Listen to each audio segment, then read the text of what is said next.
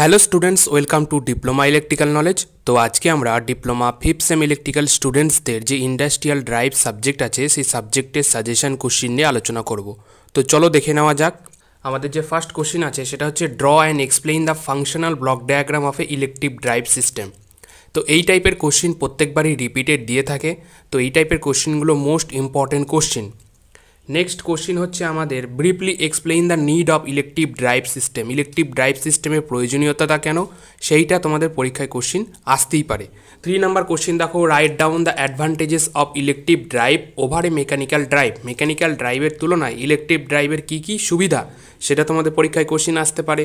তার সাথে কোশ্চিন দিতে পারে state the need of motor rating. Motor রেটিংয়ের প্রয়োজনীয়তাটা কেন সেটা তোমাদের পরীক্ষায় কোশ্চিন আসতে পারে। 4 নাম্বার কোশ্চিন দেখো, briefly explain the starting method of an induction motor. Induction মোটরের কী কী স্টার্টিং মেথড আছে সেগুলো তোমাদের পরীক্ষায় লিখতে হবে। তো অনেকে ভুল করে আসে, স্টার্টিং মেথডের জায়গায় স্পিড কন্ট্রোল মেথড লিখে আসে। তো সেই ভুলগুলো তোমরা করবে না। স্টার্টিং মেথড মানে স্টার্টিং মেথড লিখবে, স্পিড কন্ট্রোল মানে স্পিড কন্ট্রোল। 5 নাম্বার কোশ্চিন দেখো, explain the different speed control method of DC motor. DC মোটরের কী কী স্পিড কন্ট্রোল মেথড আছে সেগুলো তোমাদের পরীক্ষায় কোশ্চিন আসতেই পারে, most important question. 6 number question দেখো, explain the different breaking method in DC motor with diagram. Different যে ব্রেকিং মেথড ডিসি মোটরে অ্যাপ্লাই হয় সেগুলো তোমাদের ডায়াগ্রামের মাধ্যমে এক্সপ্লেন করতে বলতে পারে পরীক্ষায়। তার সাথে কি কোশ্চিন আসতে পারে, give two difference between AC servo motor and DC servo motor. দুইটা সার্ভো মোটর আছে, এসি অ্যান্ড ডিসি, তার মধ্যে দুটো ডিফারেন্স তোমাদের পরীক্ষায় আসতে পারে। তার সাথে ব্রেকিংটাও বলতে পারে। তো ব্রেকিং তোমরা প্রসেস জানো। তো ডিসি মোটরের ক্ষেত্রে, এসি মোটরের ক্ষেত্রে বিভিন্ন রকম ব্রেকিং অ্যাপ্লাই হয়ে থাকে। তো সেই ব্রেকিংগুলো তোমাদের ডায়াগ্রামের মাধ্যমে পরীক্ষায় এক্সপ্লেন করতে হতে পারে। 7 number question, explain the torque speed characteristics of A separately excited DC motor. এই টাইপের কোশ্চিনগুলো প্রত্যেকবারই রিপিটেড দেয়। তো এই টাইপের কোশ্চিনগুলো মোস্ট ইম্পর্টেন্ট কোশ্চিন। আগের যেগুলো কোশ্চিন সেগুলো মোস্ট ইম্পর্টেন্ট কোশ্চিন, এবারকার জন্য সাজেস্টিভ। তো টর্ক স্পিড ক্যারেক্টারিস্টিক্স আমাদের ডিসি মোটরের ক্ষেত্রে বললেও সেটা তোমরা লিখে আসবে। সেপারেটলি এক্সাইটেড মোটর মানে ডিসি মোটর যদি বলে সেটাও তোমাদের লিখে আসতে হবে, কারণ দুটোর ক্ষেত্রে টর্ক স্পিড ক্যারেক্টারিস্টিক্সটা মোস্ট ইম্পর্টেন্ট। প্রত্যেকবারই DC motor, DC shunt motor, separately excited motor এইভাবে ঘুরিয়ে কোশ্চিন আসে। তো তোমরা এগুলো কোশ্চিন দেখে রাখবে, most important question. 8 number question দেখো, এ 220 volt 800 RPM 80 ampere separately excited DC motor has armature resistance 0.121 ohm. Motor is driving at rated condition. A load whose torque is same at all speed.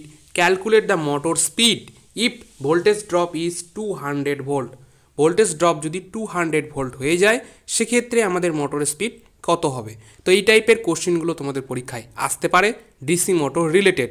9 number question, briefly explain the working of A brushless DC motor with advantages over conventional DC motor. এই টাইপের question আসতে পারে। তোমাদের বলতে পারে যে brushless DC motor বা BLDC DC মোটরের যে ওয়ার্কিং প্রিন্সিপাল সেটা তোমাদের পরীক্ষায় লিখতে বলতে পারে।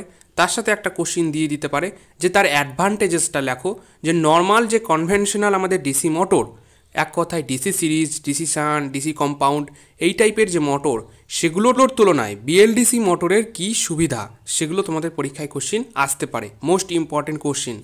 10 নাম্বার কোশ্চিন দেখো, এ 230 volt 1400 RPM 20 ampere separately excited DC motor has an armature resistance of 15 ohm.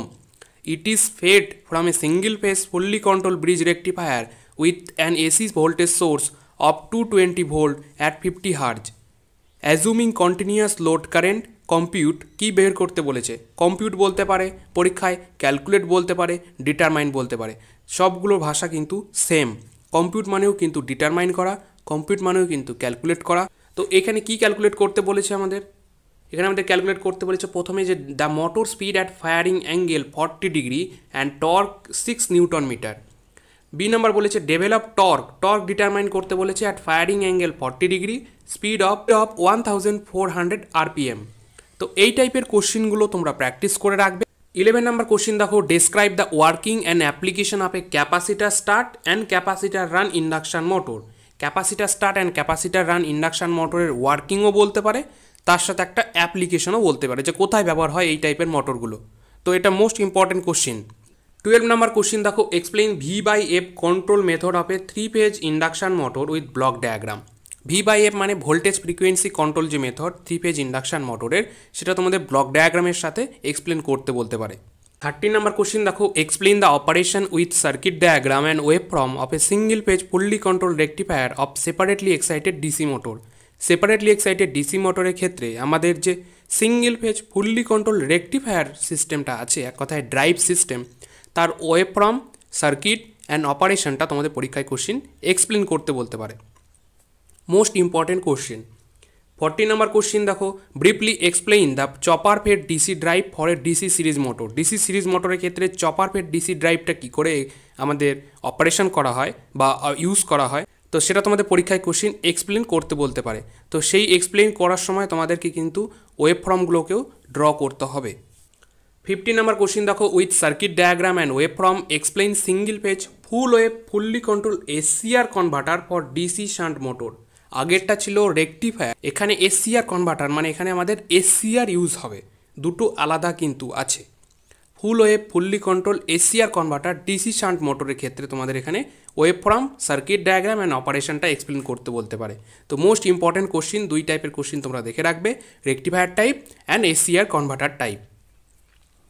60 number question দেখো, explain the operation of A 3 phase fully control converter used for DC drive.